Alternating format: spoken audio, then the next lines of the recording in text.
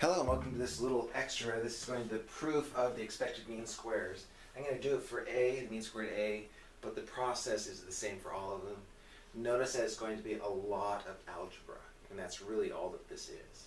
So let's start with proof. See if I got a black pen. I do.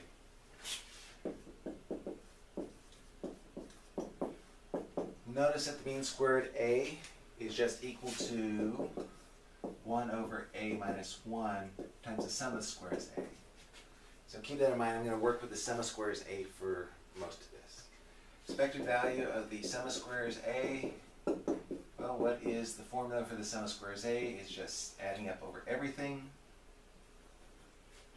Well, let's see. A, that's the first subscript. So that's the one that's going to keep its letter. Everything else is going to be dotted.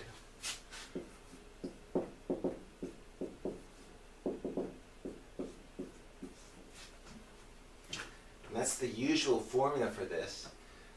Remember back a long time ago in your first stat class when you were calculating variances. The formula for the variance of x, and I'm using x here because it's throwback to a long, long time ago. The actual formula was 1 over n minus 1 times the xi minus x bar squared. And that's how it was introduced to you. This was a deviation. You squared the deviations. You found some sort of average squared deviation. So this formula had a meaning. But when you actually did the calculations, this was something along the lines of, what was it? I had it written down someplace.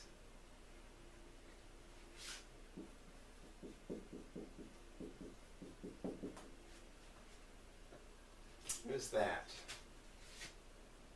We're going to apply this concept here. So this is just going to be equal to the expected value of adding up again over everything.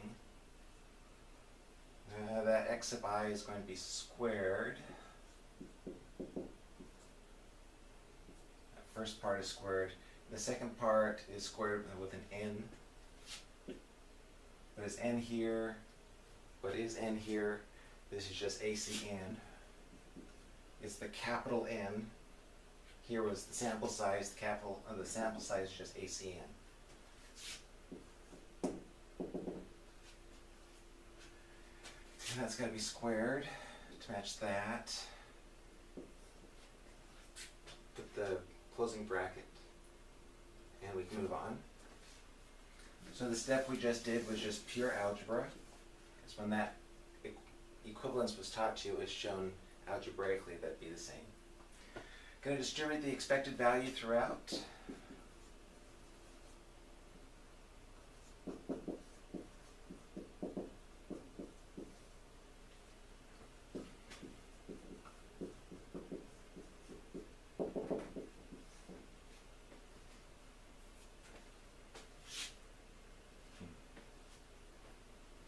Now the next thing we're going to use is the identity that was very similar to what we just did. I don't want to start with variance of x. Expected value of x squared is equal to the variance of x plus expected value of x squared. In fact, this is just a rewriting of what I just did. So we got expected values of some squares. So we're going to use that, decompose it into its two parts. Because we can find a variance pretty easily, and we can find an expected value of just the x's pretty easily. But we're stuck with an expected value of something squared, not so easy to deal with.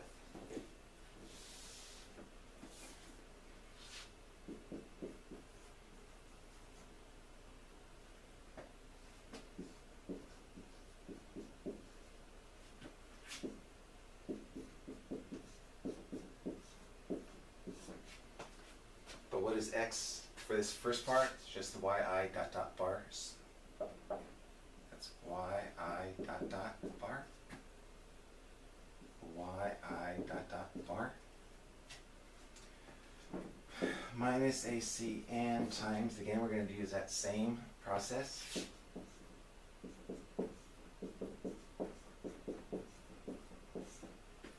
only in this case the x is the y dot dot dot bar.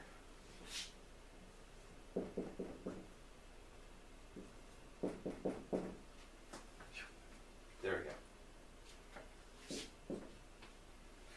Now first notice that we're only summing over the i's. The j's and the k's are we're only summing over the i's. The j's and the k's are constant. So that means that this summing over everything is just going to be summing over the I, again summing over the j, summing over the k,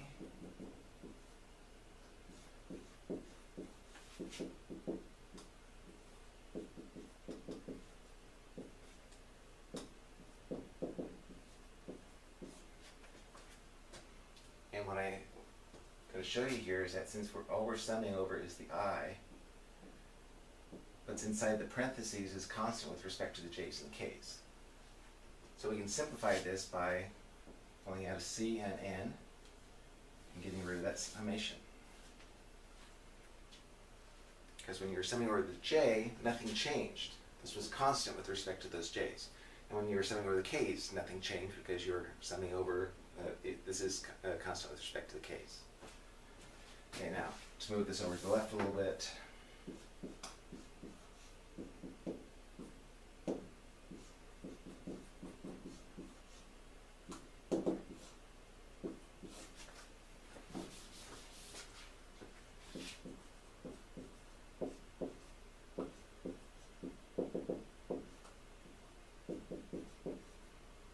That should be expected value.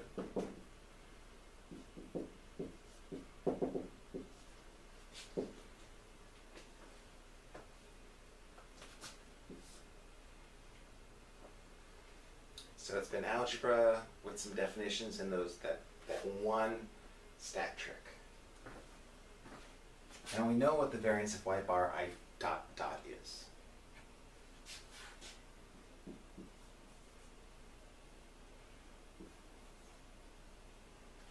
Variance of y bar I dot dot, just sigma squared, it's the variance of those epsilons, divided by, well, we summed over two indices to get that. Summed over the j index, and we summed over the k index. There's c in the j index, and there's n in the k index. Expected value of y bar dot I, well, there's an I there. Expected value of y bar I dot dot, just alpha I plus mu.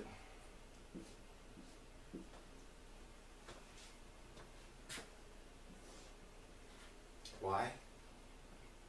Check the linear model. The linear model was yijk is equal to mu plus alpha I plus beta j plus, alpha I plus gamma j plus the interaction term plus the epsilons. So this is the expected value of that y bar I. It's the grand mean plus the effect of alpha.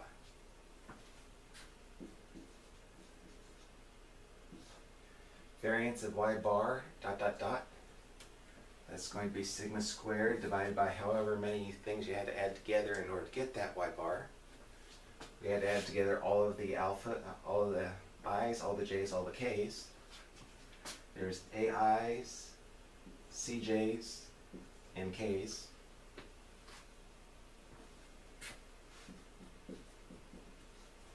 Oops. And the expected value of y bar dot dot dot is just the mu.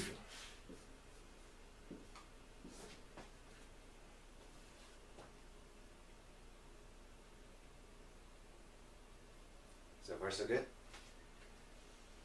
Can I go down one more level? I'm going to distribute the Cn through and the summation.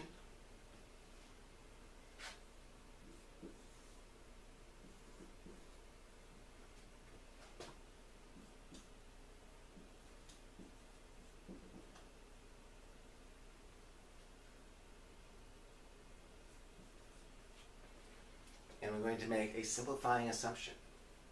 That simplifying assumption is that mu is equal to 0. Why can we do that? For two reasons. The model, the linear model, which I don't have written up here, is overspecified. Mu can be anything as long as we interpret the alphas to be the difference in the A variable between what we observe and the mu. So we could set the mu to 0, which is exactly what we do when we look at the effects model. So since I'm setting mu equal to 0, this just comes out to be an alpha I squared. This is summation from I equals 1 to A. There's no subscript here. It's constant with respect to the i's. So there's your A sigma squared. Minus ACN times sigma squared over ACN. That's a sigma squared. I told you that if we were setting mu equal to 0, then we can interpret the alphas as the difference between the observed and 0. So ACN times 0 is just 0. And we're almost done. We've got an A sigma squared here and a sigma squared here. So we're going to stick them together, and this will just be an A minus 1 times sigma squared. And then I've got this Cn times summing, again, you're summing over I equals 1 to A of those alpha I squareds.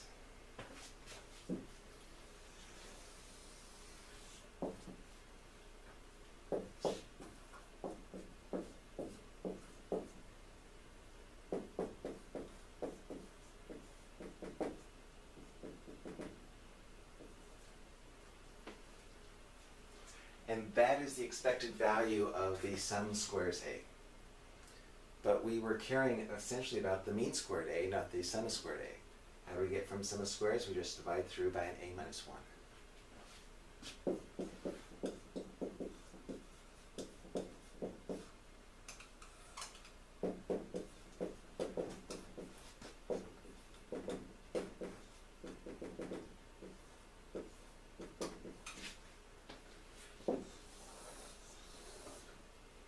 And that's the proof.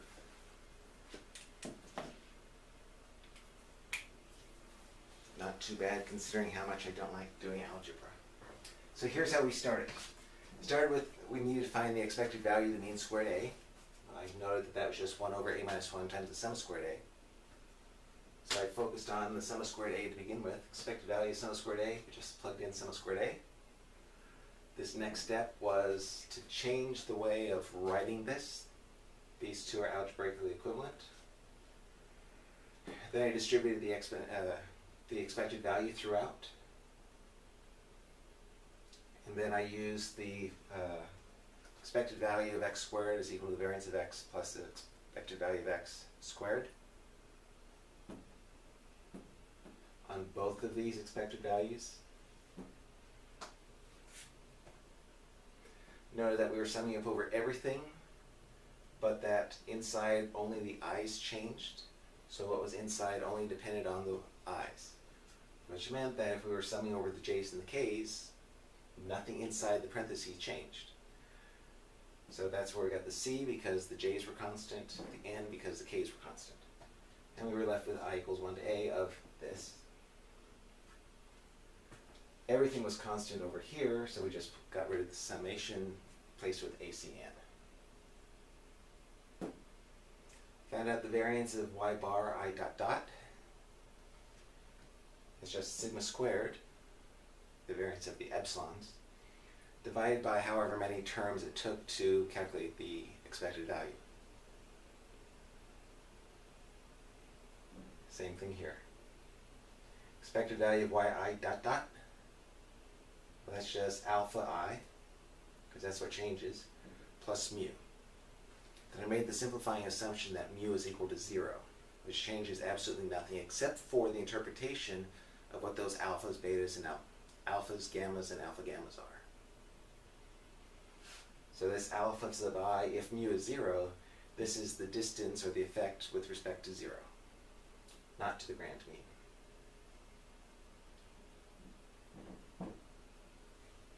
And over here, variance of y bar dot dot dot is just the variance of y, ijk, divided by however many terms it took to get the average, ACN, for the I, J, and K. Again, remember we made the assumption that mu, or made the interpretation that mu is equal to 0, so that last part drops off as well.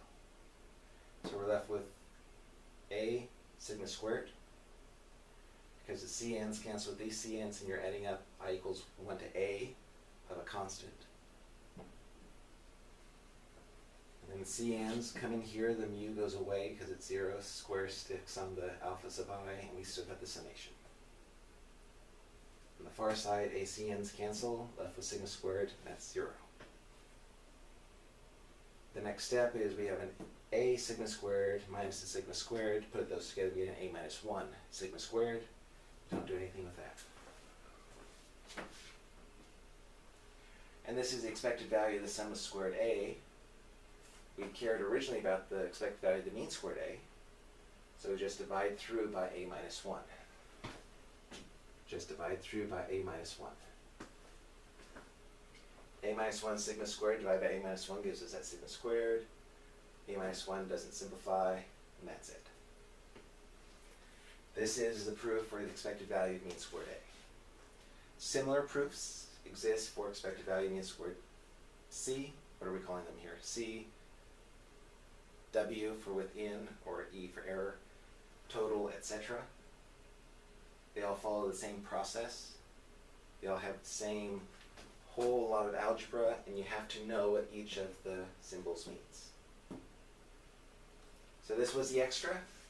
Hopefully you enjoyed it a little bit and that your brain didn't explode too much. But again, it is just algebra.